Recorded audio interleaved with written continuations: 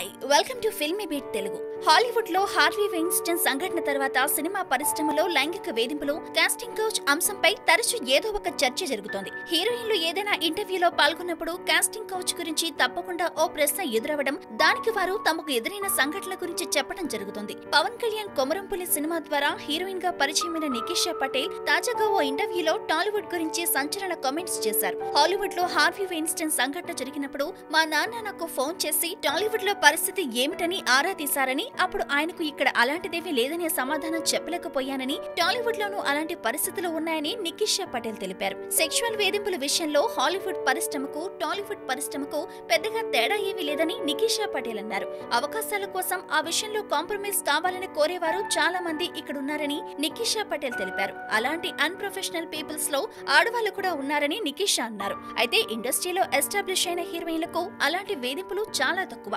బాగా పాపులారిటీ ఉన్నవారు అసలు అలాంటివి ఎదుర్కొనుండకపోవచ్చు. అయితే అవకాశాల కోసం స్ట్రగుల్ అయ్యే వారికి మాత్రం కాస్టింగ్ కౌచ్ లాంటి సంఘటనలు తరచూ ఎదురవుతాయని నికేషా పటేల్ అన్నారు. సినిమాలోకి రావడానికి ముందు తనకు బాయ్ ఫ్రెండ్ ఉండేవాడని, అయితే తాను నటిని కావటం వల్లే తనను వదిలేశాడని నికేషా అన్నారు. యూకేలో పుట్టి పెరిగిన నికేషా పటేల్ 2010లో పవన్ కళ్యాణ్ హీరోగా తెరకెక్కిన కొమరం పులి సినిమా ద్వారా హీరోయిన్ గా పరిచయం అయింది.